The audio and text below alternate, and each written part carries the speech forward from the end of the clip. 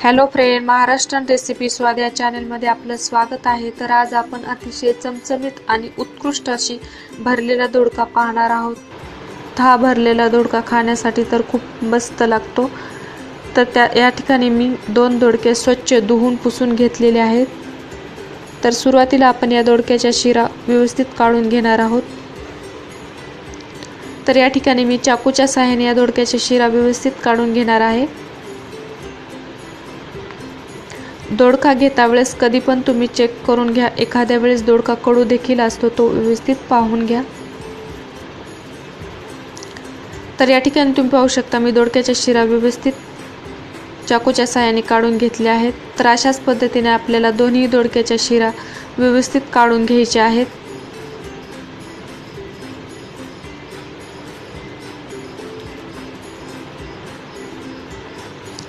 तर तुम्ही पाहू शकता मी दोन्ही दोडक्याच्या शिरा व्यवस्थित काढून घेतलेल्या आहेत। तर आपण आता हा दोडका व्यवस्थित कट करून घेणार आहोत। सुरुवातीला दोन्ही साइडचे देठ आपण व्यवस्थित काढून घेऊया। काढल्याच्या नंतर मध्यम साइडच्या आपल्याला फोडी करून घ्यायच्या आहेत।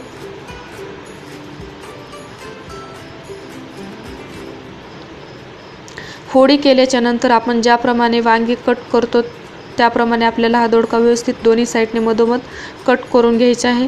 तर अशा पद्धतीने देखील तुम्ही कट करू शकता किंवा मग मधोमध दोडक्याच्या एक कट लावून देखील तुम्ही कट करू शकता। दोन्ही पद्धतीने तुम्हाला जे आवडत असेल त्या पद्धतीने तुम्ही कट करून घेऊ शकता। तर अशाच पद्धतीने मी दुसरा दोडका देखील कट करून घेणार आहे। तर या ठिकाणी मी दुसरा दोडका देखील व्यवस्थित कट करून घेतला आहे। तर आपल्याला या दोडक्यासाठी आपण सुरुवातीला मसाला करून घेऊया।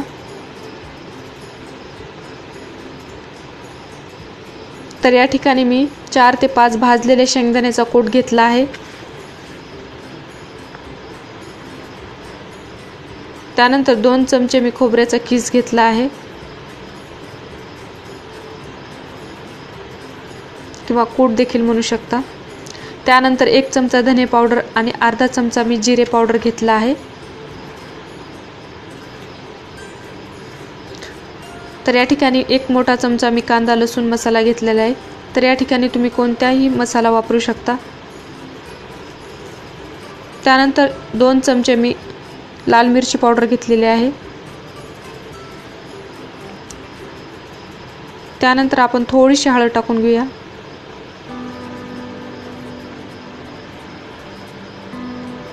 त्यानंतर आपण कोथिंबीर टाकून घेऊया आणि चवीनुसार मीठ टाकून घेऊया। मीठ टाकल्याच्या नंतर हे सर्व मसाले आपण एकत्रित व्यवस्थित करून घेणार आहोत।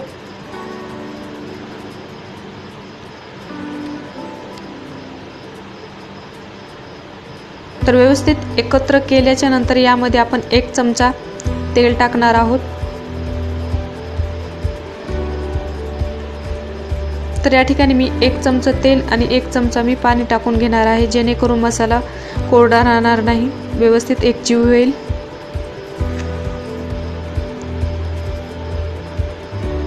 हे टाकल्याच्या नंतर आपण व्यवस्थित एकत्र करून घेऊया। तर या ठिकाणी तुम्ही पाहू शकता मसाला व्यवस्थित एकत्रित झाला आहे, तो कोरडा राहिला नाही। तर हा मसाला आपण आता या दोडक्यामध्ये व्यवस्थित भरून घेणार आहोत।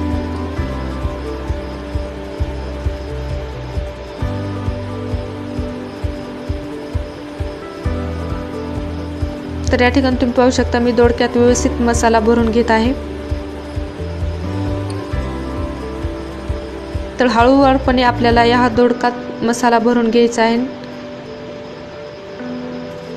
व्यवस्थित दाबून दाबून आपल्याला हा मसाला भरून घ्यायचा आहे।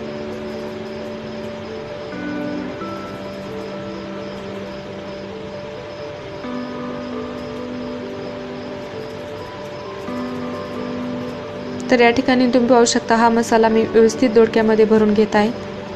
तर अशाच पद्धतीने आपल्याला सर्व दोडक्याच्या फोडी व्यवस्थित मसाला यामध्ये भरून घ्यायचा आहे। तर या ठिकाणी तुम्ही पाहू शकता मी व्यवस्थित सर्व फोडीमध्ये दोडका मसाला भरून घेतला आहे। तर आपण आता फोडणीची तयारी करून घेऊया।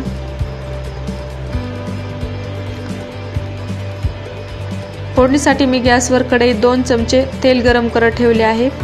तेल हलकेसे गरम झाले की त्यामध्ये आपण मोहरी टाकून घेऊया। मोहरी छान फुलल्याच्या नंतर त्यामध्ये आपण जिरे टाकून घेऊया।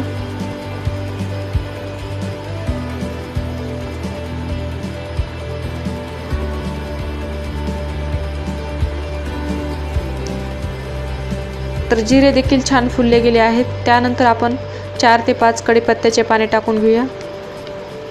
त्यानंतर आपण लसणाच्या पाकळ्या टाकून घेऊया। तर या ठिकाणी मी 4 ते 5 लसणाच्या पाकळ्या जाडसर कुटून घेतल्या आहेत, ते देखील यामध्ये टाकून घेतलेले आहे। टाकल्याच्या नंतर आपण थोडंसं याला परतून घेऊया।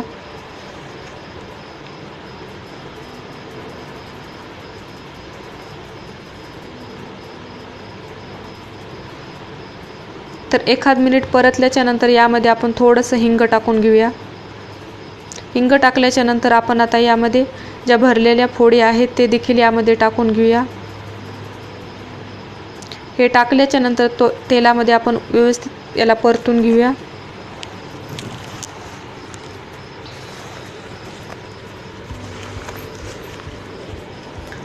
तर 1 मिनिट तेलामध्ये व्यवस्थित परतल्याच्या नंतर आपण आता जो राहिलेला मसाला आहे ते देखील यामध्ये टाकून घेऊया।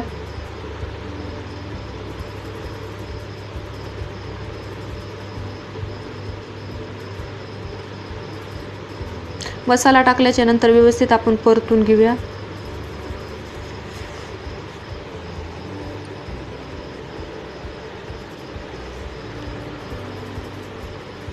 थोडंसं परतल्याच्या नंतर यामध्ये आपण आता गरम पाणी टाकून घेणार आहोत। गरम पाणी टाकल्यामुळे भाजीला छान तरी येते।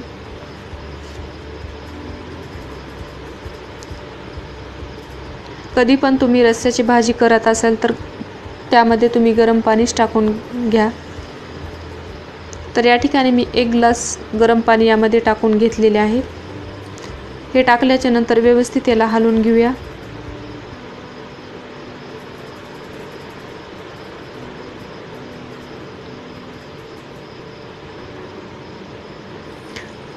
तर आपण आता थोडंसं याला उकळी फुटूस तर अशाच ठेवायचं आहे।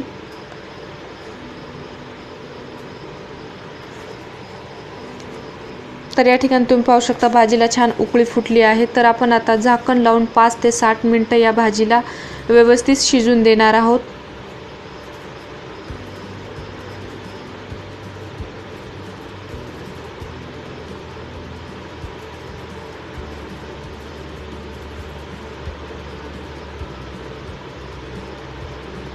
तर या ठिकाणी आपले 5 ते 7 मिनिटं झाले आहेत। आपण आता झाकण उघडून पाहूया। तर तुम्ही पाहू शकता भाजीला छान तरी आली आहे। तर अशाच पद्धतीने आपण दुसऱ्या साईडला देखील 5 ते 7 मिनिटं झाकण लावून शिजून देणार आहोत। तर सुरुवातीला आपण हे दुसऱ्या साईडला या फोडी परतून घेणार आहोत। तर अलगद आपल्याला दुसऱ्या साईडला करायचे आहेत। तर आणखी याला आपण आता 5 ते 7 मिनिटं झाकण लावून व्यवस्थित शिजून देणार आहोत। तर या ठिकाणी 5 ते 7 मिनिटं झाले आहेत। आपण आता भाजी उघडून पाहूया। तर या ठिकाणी तुम्ही पाहू शकता दोडका आपला छान शिजला गेला आहे आणि भाजीला छान तरी देखील आली आहे। तर आपण आता चेक करून घेऊया की दोडका छान शिजला गेला आहे की। तर या ठिकाणी तुम्ही पाहू शकता दोडका छान शिजला गेला आहे। तर या ठिकाणी आपली भाजी तयार झाली आहे। तर वरतून आपण थोडीशी कोथिंबीर टाकून घेऊया। तर या ठिकाणी तुम्ही पाहू शकता आपली भरलेल्या दोडक्याची भाजी मस्त तयार झाली आहे। तर आपण आता एका प्लेटमध्ये याला काढून घेणार आहोत। ही भरलेल्या दोडक्याची भाजी तुम्ही चपाती, फुलका किंवा भातासोबत देखील खाऊ शकता, खूप मस्त लागते।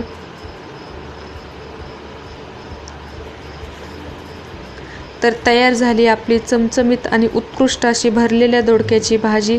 तुम्ही घरी एकदा जरूर ट्राय करून पहा। केल्याच्या नंतर मला कमेंटद्वारे नक्की कळवा। तर रेसिपी आवडली असेल तर व्हिडिओला लाईक करा आणि तुमच्या मित्रमैत्रिणींना शेअर करा। अजून जर चॅनेलला